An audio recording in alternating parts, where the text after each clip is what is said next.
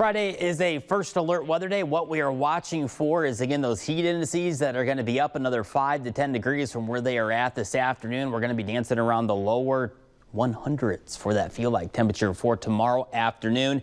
And during the morning, we're going to have a cluster of some showers and thunderstorms. Those will likely not be severe, but where we do have some of those showers and thunderstorms showing up during the morning hours, that's going to give way to some lightning, as well as the potential for some heavier pockets of downpours. And then as the evening rolls around, we're going to be watching a cold front. That's going to begin to roll through Michiana for the second half of the day, mainly after 8 p.m. And that's where we'll have to watch out for a few damaging wind gusts.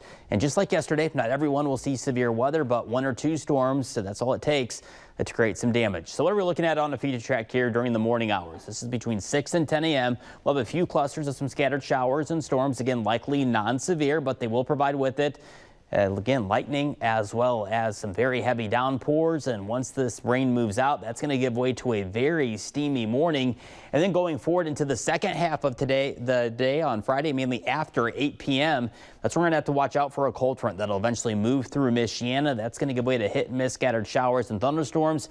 And again, we're going to have to watch out for some damaging wind potential as well, where some wind gusts could be in excess of 60 miles an hour. And this front is already just off to our west between the Twin Cities down towards Iowa City. That's where, again, there's a cluster of showers and thunderstorms.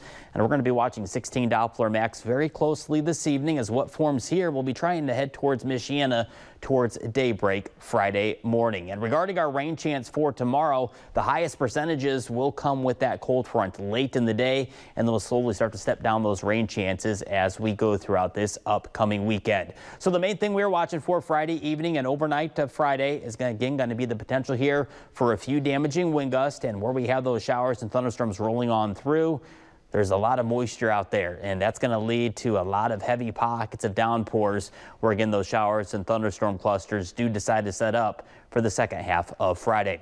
Going hour by hour, the future track, we're going to stay completely quiet as far as the rain is concerned for tonight. By daybreak tomorrow morning, here we are paused at 7 a.m.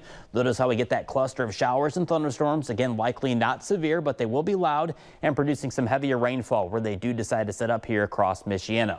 We'll likely get a big break during the afternoon hours. Here we are paused at 4 p.m. Notice how we crank up that mercury up to about 95, 96 degrees for the actual air temperature, and we'll tack on another 5 to 10 degrees for what it'll feel like in the direct sunlight. That feel like temperature getting up to around 105 to even 110 across some locations in the Michiana.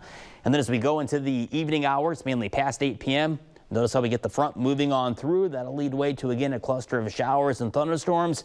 A few of those will be on the strong to severe side. It's not going to be an outbreak as far as severe weather is concerned, but we are going to have to watch out for maybe 2, maybe 3 severe thunderstorm warnings for damaging wind, lightning, as well as some heavier rainfall. And the good news, though, is once this moves on through Michiana, we'll start to trend cooler as we head on into the weekend. We'll take a look at that first alert 10-day forecast when 16 News Now live at 5 continues after the break.